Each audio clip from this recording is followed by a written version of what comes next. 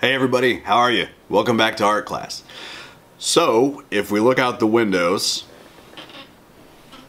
it's pretty easy to tell what season of the year it is, right? It's fall. It's getting colder, the days are getting shorter, it's rainy, it's kind of gloomy, but there's also some positives to it, right? The leaves start changing color, and that is beautiful when it happens. It's one of my favorite times of year. So our project today has to do with just that. We're gonna draw some leaves.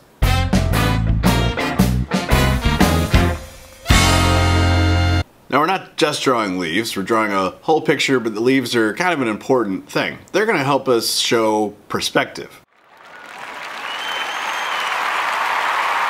Perspective has to do with how we see things in the real world. It's how, if you're drawing something and you want it to look realistic, then you will think about some perspective ideas while you're making that drawing.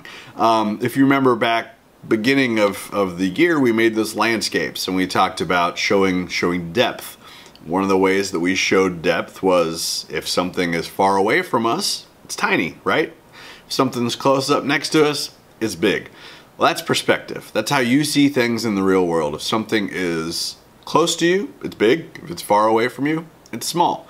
So these leaves that we use in this drawing that we're gonna do today, that is about fall, the leaves are gonna serve as kind of a tool to help really make that perspective idea show up real well. Before we get started with the drawing, let's talk about leaves. A very exciting thing to talk about. Leaves. There's all kinds of different leaves, right? I was looking it up. I didn't know this. I had to look it up. Kentucky has 120 different kinds of trees that are native to the state. And when we say that something is native to the state, that means it's from here. It is a tree that has only ever been in Kentucky. That's wrong.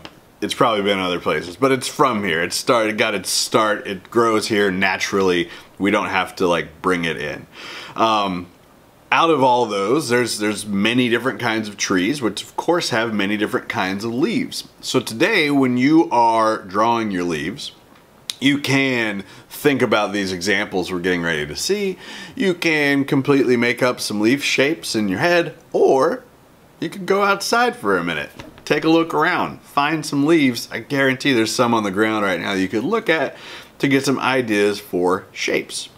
So, leaves. There are simple shaped leaves, kind of like this one.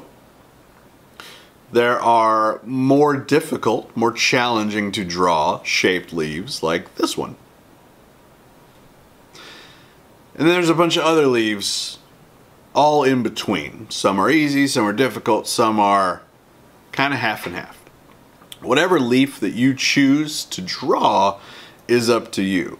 The thing is, since we're going to be showing just one tree, which will make more sense in a minute, it should probably be the same kind of leaf, because trees don't have more than one kind of leaf on them. So think about that. All right, my friends, let's start drawing some trees and some leaves and some fall stuff. Let's do it. All right, guys, so for our fall perspective leaf drawing, we are gonna need some paper, a pencil, an eraser maybe, and some colors. Now the colors are important today because that's what's gonna help it look more like fall. So you wanna try and make sure you've got some of the colors we think of when we think of fall, which would be things like oranges and yellows and reds and browns. All right, so this is mostly gonna be a landscape, but it's not gonna be a very detailed, I guess I'll say, landscape, because there's only a couple of main things to focus on. So I'm gonna start with just drawing kind of a hilly environment.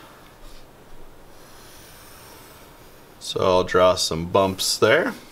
Now I'm going to draw a tree.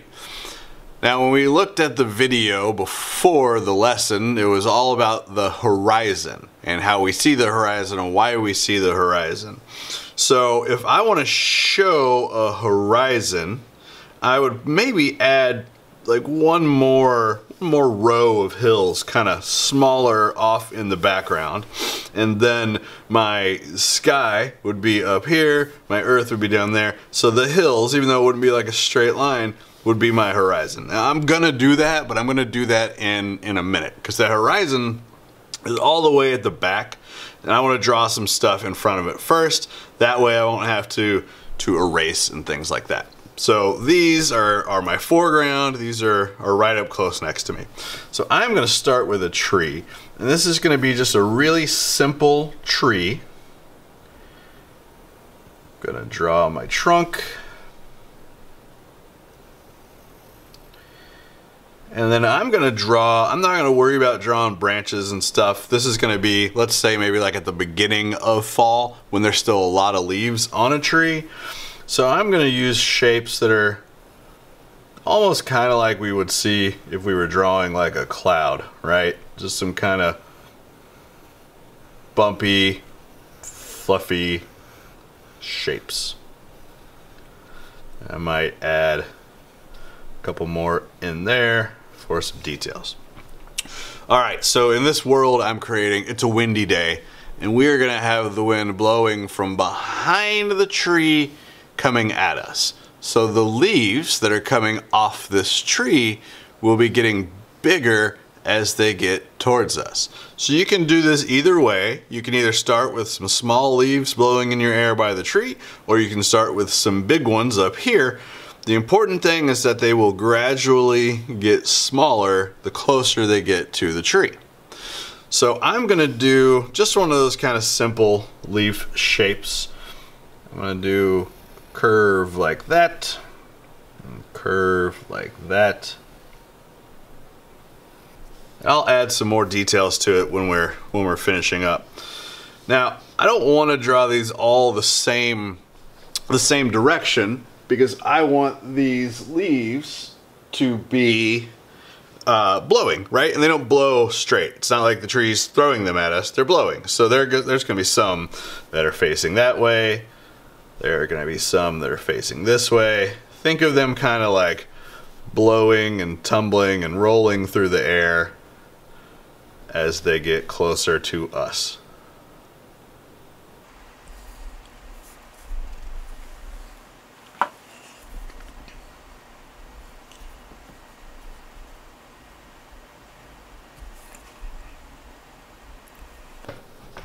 All right, so now I've got my leaves. When I'm tracing here in a second, I'm actually gonna add some kind of swirly lines kind of mixed in here to give it even more of that sort of impression, that the illusion that the wind is blowing these things. All right, so now that I have my leaves, now I can add kind of that next layer of my background back there. So I'm gonna just do kind of a real easy bumpy line. And if my line hits up against my leaves, I'll just stop and skip it so it looks like they are in front of that horizon, kind of like that. All right, so I am gonna go ahead and trace, and I'll do that kind of quick so we can get back to it. Now would be the time to add some details, like the lines going through our leaves, maybe some texture on the tree. And that's something I'm gonna do while I trace, but you should probably go ahead and do it with the pencil. I'll just be doing it when I trace to kind of make sure I don't take up a whole lot of your time. All right, here we go.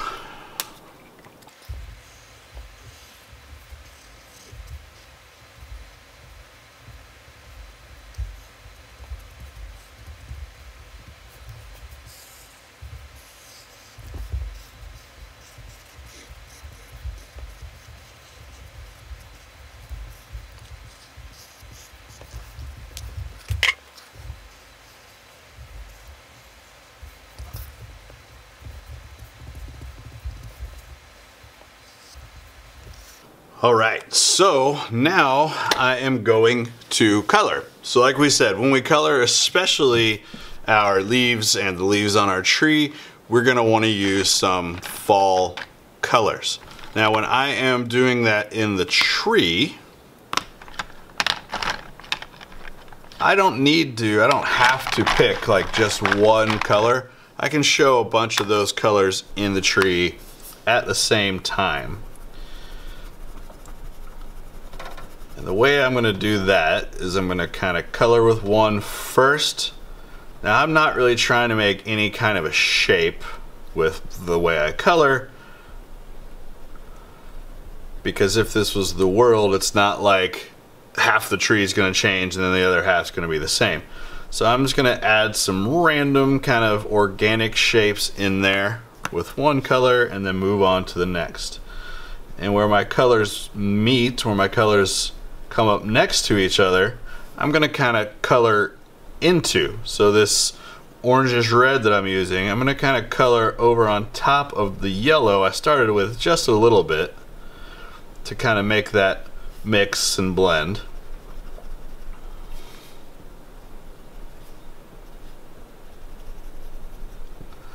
And that will give it kind of the illusion that they are a bunch of different leaves changing color kind of at the same time, but not 100% at the same time.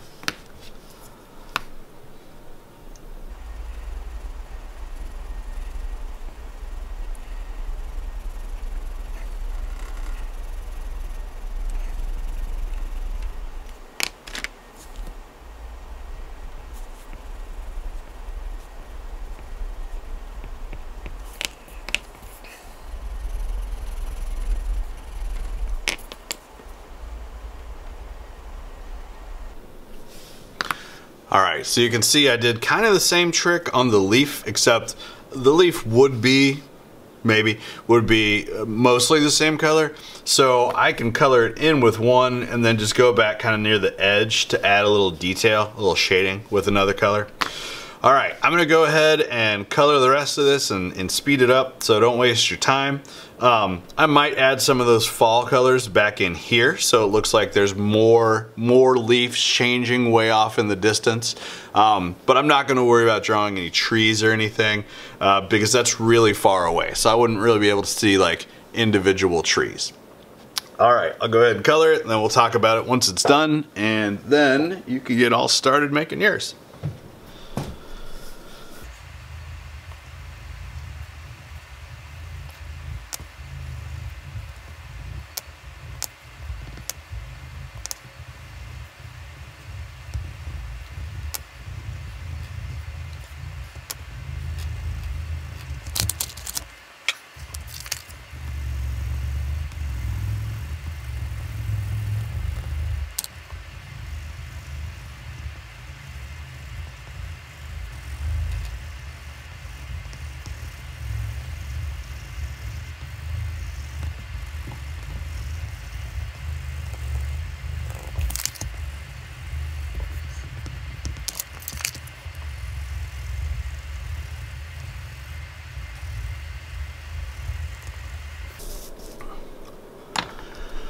All right, so there we go. There is my fall landscape. Remember, the whole goal here was to use these leaves blowing in the wind to show that depth. Oh, I forgot one thing we said we were gonna do, right? So we were gonna make some kind of swirly lines in here to give us more of that illusion that our leaves are blowing and tumbling through the air. Alright, so there's that. Alright, my friends, remember, pick one kind of leaf. It doesn't have to be the simple one, it can be the complicated one, but they should all kind of match. We want them bigger as they're getting closer to us. Maybe you wanted your tree in a different place. Doesn't matter if you wanted it on this side or in the middle, as long as you've picked kind of a direction for those leaves to be blowing. Alright, that's it. That's the plan. Can't wait to see yours. Hope everyone's doing well. See you later. Bye.